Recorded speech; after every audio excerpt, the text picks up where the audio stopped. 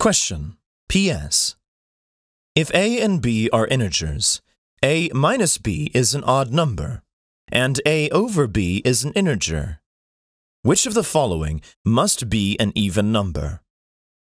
Solution. Multiplication and addition/subtraction are the most important operations with integers.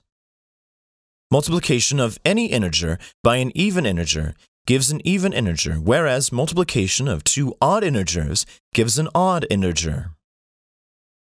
Multiplication. Even times even equals even.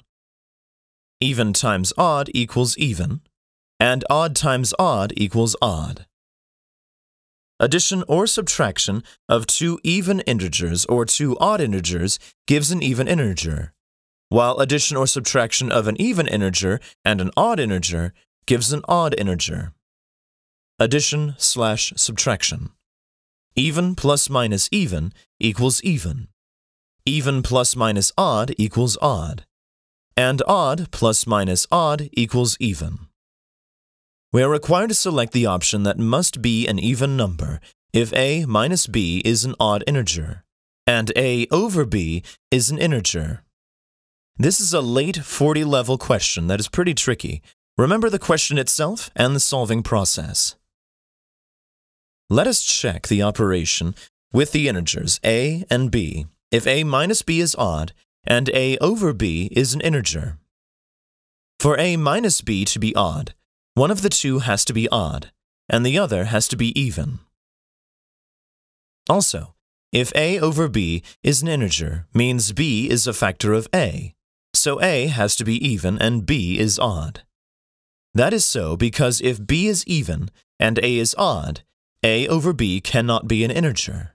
Because if we take a over b equals odd over even to be an integer, then odd over even equals integer, or odd equals integer times even equals even. We get odd equals even, which is impossible, so odd over even must be a fraction. This is really important.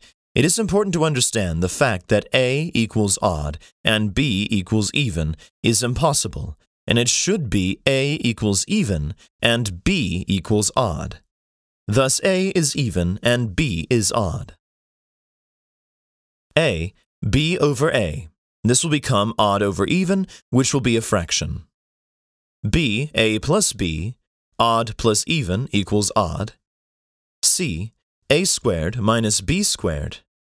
Even squared minus odd squared equals even minus odd equals odd.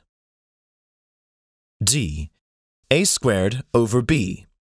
This will be even as we know that a over b is an integer, and a squared over b equals a over b times a equals integer times even equals even.